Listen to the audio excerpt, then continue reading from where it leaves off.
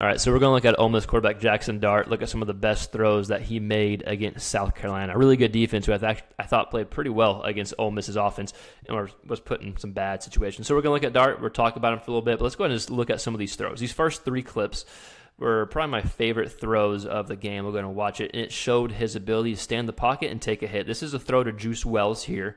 Takes a shot right here. Delivers a nice throw. We'll go ahead and watch that from the beginning.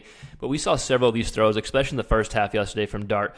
The explosive throws came off him standing in the pocket and taking hits. We're going to see, what was it, Juice Wells? Yeah, it was a tight covered throw too. Really nice throw, tightly coverage, delayed blitz, takes a shot, boom, right? Taking a shot and delivers a nice ball downfield to hit Juice Wells in stride. And I think it's pretty good coverage. Yeah, that's pretty damn good coverage, right? So again, not all 22.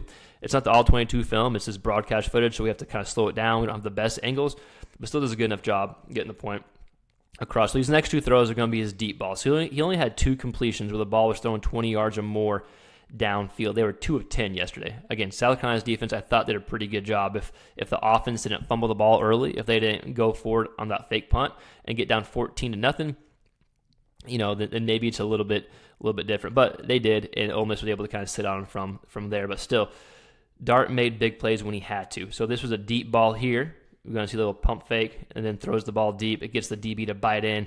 So nice throw by Dart, and he takes a hit too, right? Boom. Right there, takes the hit. Let's rewind it for a little bit. Takes a hit and still delivers a good ball downfield. Dart had 0 touchdown passes yesterday. He was 14-27 for 285 with 0 touchdowns. I feel like he almost should have had 3. Like this play here, and then the play that Juice Wells fumbled through the end zone, and then there's another deep ball right before half that I think they got like the 1 yard line, right? Or the 2 yard line that they should have had. We're going to watch that clip next.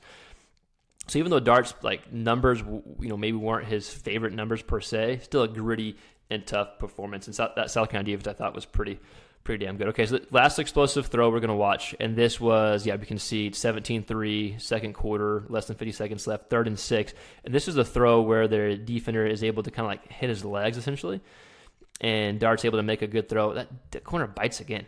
Wow. Right, so yeah, awkward throw because the defender had his legs, able to hit his guy still. Let's go ahead and watch that one more time. Let's go here. Again, yeah, so these first 3 throws were my favorite throws and showing Dart under pressure. But yeah, so corner dives in here. They get him on that little stop-and-go type route again. Dart's able to make a nice throw, pushing the ball downfield as he has someone hanging off his leg. This should have been a touchdown, I thought. It was like the DB for South Carolina was number 3. And then number 1's just kind of jogging. Like I thought he was going to score. I'm not sure if I stopped it early, right? So those first 3 plays were like the more explosive plays. 2 of those plays is where the ball was thrown 20 yards or more downfield. Again, they were only 2 of 10 on those throws. So they couldn't really find a huge rhythm per se offensively, but they were able to do enough. So let's look at a few more throws of Dart, because especially early on, he was able to take what the defense gave him and be patient. These next 2 throws, we're going to see him not force it, almost like check downs, but be patient and take what the defense gave him, which led to Ole Miss touchdown. So we're going to see he wants to take a shot deep here. Is it playing? Yeah, he wants to take a shot deep here. South Carolina has it covered. Let's see. Oh, yeah. And then he just kind of hits this check down here wide open. It's a 2nd and 8. You see he wants to take the shot downfield. Both DBs are dropping with this deep guy. You see he wants it, does a little pump fake, just dumps it down to a wide open receiver. Ends up being a big gain here for Jaxson Dart. Again, something he did well early on. Was patient, took what the defense gave him, didn't have any turnovers. That was huge compared to South Carolina giving the Ole Miss offense opportunity after opportunity, especially early on. Okay, this next clip here, I like this clip. It shows Dart's patience. Let's go ahead and watch it. It shows Dart's patience. He has to wait for the receiver to get across a different zone. Maybe he could have thrown. You saw him want to throw that, but this linebacker comes in the window, so he throws it to that next window. So let's go ahead and watch it one more time, because initially I thought he was open. I thought he should have thrown it now. Maybe he should have, but it was a good awareness by Dart, knowing that backer's there. That backer was trying to bait him potentially, so he waits for the receiver to go past the backer and throws it. A nice ball there for a first down. I think they do score on this drive, I believe. Let me move this a little bit. Right. Okay. So we saw Dart sit in the pocket. We saw Dart take hits and deliver the ball downfield. Again, not a ton of explosive plays, but you had enough explosive plays. And then this last clip here is in the third quarter. Yeah, third quarter. Hits his guy 3rd and 10. good 3rd and 10 conversion to his receiver. And this next play after this was when Juice Wells fumbled the ball through the end zone. So we're going to see 3rd and 10. I forgot what the penalty was. You got a delayed blitz.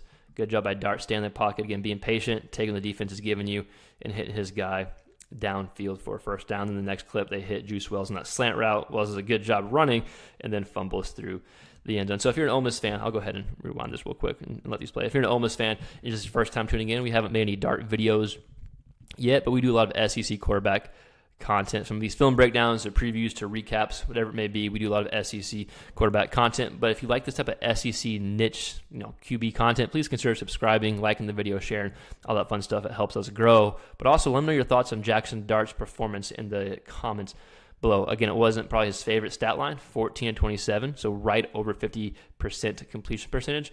He probably should have had 3 touchdowns. It was 0 touchdowns. He probably should have had 3, right? The Juice Wells and those 2 bombs.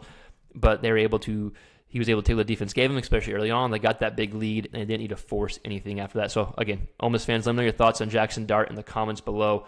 And please consider subscribing if you like this SEC QB content. Keep following us along. We'll see you next time. Peace.